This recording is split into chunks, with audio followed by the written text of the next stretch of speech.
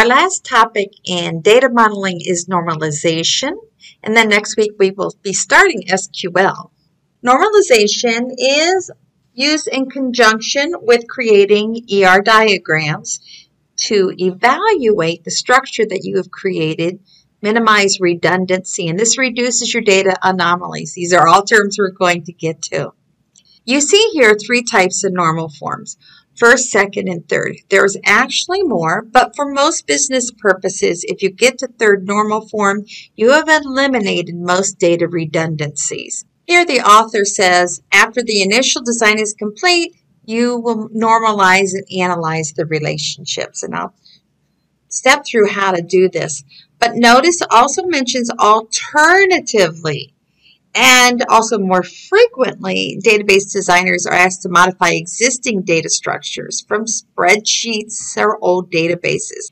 That is my experience. I've been asked from businesses that has used Excel to store their data inefficiently and to pull into Access to automate some things. So the first thing I have to do is look at that existing data and look for the redundancies and bring it from an unnormalized format to third normal form. Then I can have it in a database with multiple entities and relationships. Let's define a functional dependency. Here is a definition we totally won't get. It'll need some explanation. A column, attribute B, is functionally dependent on another column, A, or possibly a collection of columns like a composite key, if a value for A determines a single value for B at any one time. To demonstrate this, if I know sales rep, I will know exactly one last name, Jones. 3 does not determine any other last name. And first name, street, city, state, zip, commission, pay class, and rate. Because that's the definition of a primary key. Sales rep number is the primary key. So every other attribute in the table should be functionally dependent on sales rep number. Notice over here we don't have a lot of data. So sometimes this process requires a little more than 3 records to determine this. And when I was pulling data from Excel into a database, often I would have to look at data to see if there are any other functional dependencies. In this case, rate, when the pay class is 1, the rate seems to be 5%. Let's say that rate is functionally dependent on pay class. And here's some more examples of functional dependency. So we got customer num as the primary key, and every other attribute is functionally dependent on that primary key. But also, there is another functional dependency not on the primary key, because if I know the sales rep num, I can determine uniquely the last name and the first name. Student num is the primary key, so all those other fields are going to be functionally dependent. But I have department num and department name.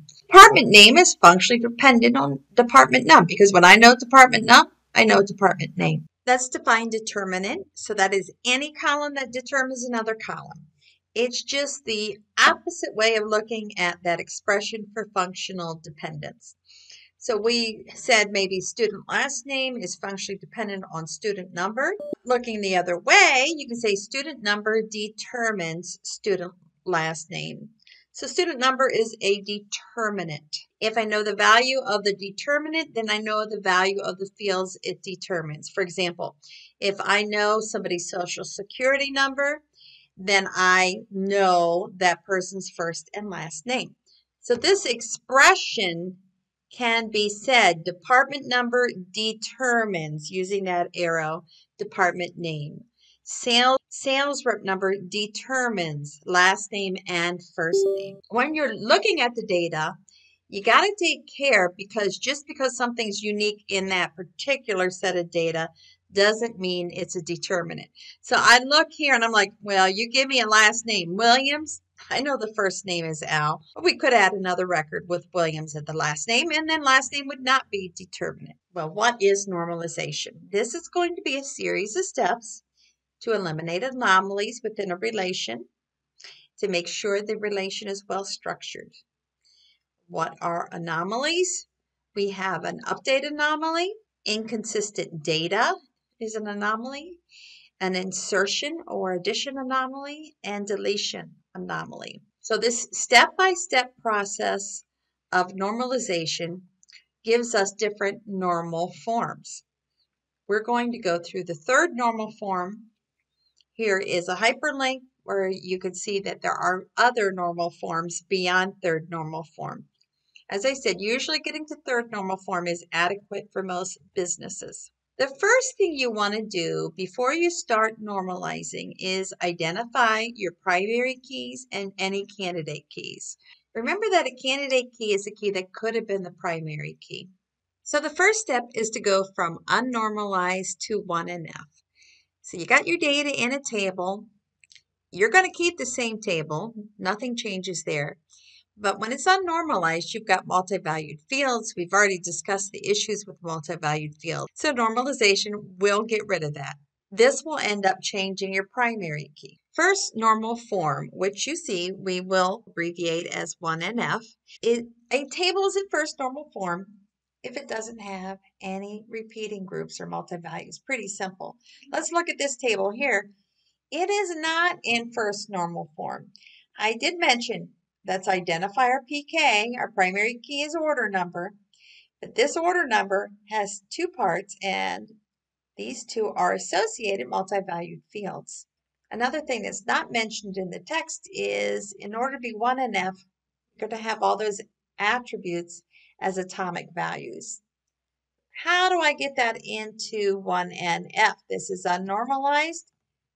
This simple. It's just a matter of removing the multi-value by creating another record for this order number and bringing our multi-value fields into the new record, splitting it up. This is 1NF. Do you see any problems with that? I do have a new primary key. This is not the primary key anymore, but I have a composite key. So if I go, I will never have an order number and a part number duplicated. So that's unique. If I were going to order more than one BT04 for this order, I would just update the number order. I would not create a new record. I do see maybe it's redundant that I'm storing the date more than once. Maybe that's what you notice. But let's go back to those anomalies. So anomaly from Merriam Dictionary here is something that's different or it's abnormal. And again, our anomalies in a database were insertion, update, and delete. Let's look at this and why there might be a problem. This is in 1NF, recall, and now we've added a new field, actually a few new fields to this. It's the same table, but it's decided, we need to store the part description in order to print out the invoice, and we need to store the price in order to print out the invoice. So that data is also being stored. An update happens when you're going to edit the data. What happens if gas grill, so let's say this is going to be called the small gas grill. Well, because of the redundant data here, I've got two records. I'm going to have to modify all of them. Or if I don't, if I only notice one of them, I might then have one small gas grill as a description. Same part number, maybe this still says gas grill. Or what if the quoted price gets updated? It can lead to inconsistent data. Let's look at the addition or insertion anomaly. I have a new part. Boss wants me to store the data on it, but there's been no orders for those parts. Well, recall that the primary key is composite. So if I have a new large gas grill and it's going to be BT05, I have to make up an order number or, even though that's not a real order, what kind of sense does that make? I can't leave it empty. You learned from last chapter that no part of a primary composite key can be null. So that's our addition anomaly. I can't even add that without making up a phony order. Here's a deletion anomaly. Some record's going to be deleted. Which one? Let's go ahead and delete this record. Do I have data now about the bike? If I delete this order, I've now deleted data about the bike, and that is the deletion anomaly. Problems occur because there are columns that are dependent on only a portion of the primary key. So that's what we need to do to solve these anomalies in 1NF is to bring it into 2NF. So here is our new table. We do have that new composite key. We just saw there's some anomalies, but order number and part number are going to be the composite key. I said there are dependencies on part of the primary key. So if you take a look at every single order number, do I need to know the part number to know the order date? No. I know the order date just by knowing the order number.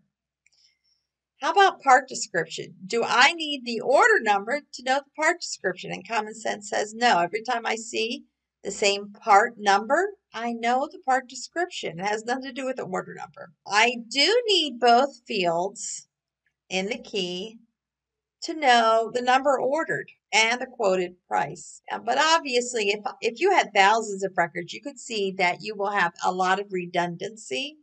And we'll get rid of some of that redundancy by going to 2NF. Definition of a partial dependency. So we had a functional dependency, but we're going to get a little bit more specific. A partial dependency is a specific kind of functional dependency in which the determinant is only part of the primary key and not the entire composite key. From that definition, we can define how to get to second normal form. So a relation or table is in 2NF. If it's already, first of all, you have to get it to 1NF. So there can't be any multi-values. And no non-key attribute or candidate key is dependent on only a portion of the primary key. In other words, there's no partial dependencies. If you have a table and there's no multi-value fields, and the primary key is only a single attribute, you are already in 2NF. You got a good start. One more time, 2NF. First of all, you got to be in 1NF, and there's no partial dependencies. So we're going to look at a tool now called the dependency diagram. Let's see how to read this. This is just a list of all the fields that's in my table. The author has made the composite primary key a different shade. At the top, we're saying that these two keys determine, these two fields are used together to determine all the fields in blue. And that's exactly what we want to happen because this is the key. But notice that I only need to know project number. That's a determinant for project name. I don't need emp number. And here I have emp number. I don't need project number to know this data. And we actually have a third type of dependency, and that's how we'll actually get to third normal form. So we'll get there in a bit. So below the diagram are our partial and transitive dependencies, which we need to eliminate to get to third normal form. Here is the dependency diagram for the orders table that we are trying to get to 2NF. Again, above the diagram is all the dependencies on our composite key. We want that. But notice that we're going to draw order number, which is part of the primary key, determines order date. Part number determines part description. We need to eliminate that to get it to 2NF. So how do I do that? So once I know those partial dependencies, you are going to create a new table from each subset of the primary key that has the partial dependencies. They're going to place the fields partially dependent with the appropriate primary key. Let's go back to that dependency diagram. So this set of fields is going to come out to its own table. We'll call it the order table. And this will come out as its own table. And then we'll have what I call this, the what's left table. And the what's left table keeps the primary key. It keeps the determinant, right? But removes the dependency of that partial dependency. So what's left is going to have order num and part num and part description and number ordered and quoted price. So here we go. Here's our original table. And we're going to have orders And this is its own table because of that partial dependency. We have part, and this is its own table. And I want you to notice that 12491 is only going to be here once now. And I want you to notice BT04 is only going to be in part once. However, you're going to see that we still have our composite key. That's the what's left. And this is called order line here in this case. And that's lets me see that this order for this part, there was one, and it was 149. This order for this part, one was ordered for 399. So now we're in 2NF. How do you get to 3NF? That's what our goal is. So let's define that transitive dependency. As it is a functional dependency, a certain type of functional dependency. The attribute is dependent on another attribute, and that other attribute is not a part of the PK, and it's not a part of any candidate key at all. Just another attribute is determining this attribute. To get to 3NF, you got to start in 2NF. And then if the only determinants are candidate keys, you're in 3NF. If they're not, you got to move that into another. So again, if you're not in 3NF, you're going to have similar update, addition, deletion anomalies as you did in 2NF. They're still there. Again, in summary, you're in 3NF when you're in 2NF, and there are no transitive dependencies. And in this table, customer number is our primary key. Notice it's not a composite key, but there is a transitive dependency. Because here I've got sales rep 12, and notice that's all I need to know the sales rep last name and the sales rep first name. I have a transitive dependency, and here it is, right? Sales rep number is not a part of the key. It's not a candidate key. Customer number is the primary key, and there are no other candidate keys. Yet it determines both the last name and the first name of the sales rep. When we want to go to 3NF, what we have to do is, just like we did to go to 2NF, we're going to remove that transitive dependency, but leave the determinant into the existing table. So here was our entire transitive dependency. There's the determinant of that dependency. And notice that determinant is still left in the original customer table. And I hope you see that the reason is that is what forces the primary key and the foreign key relation.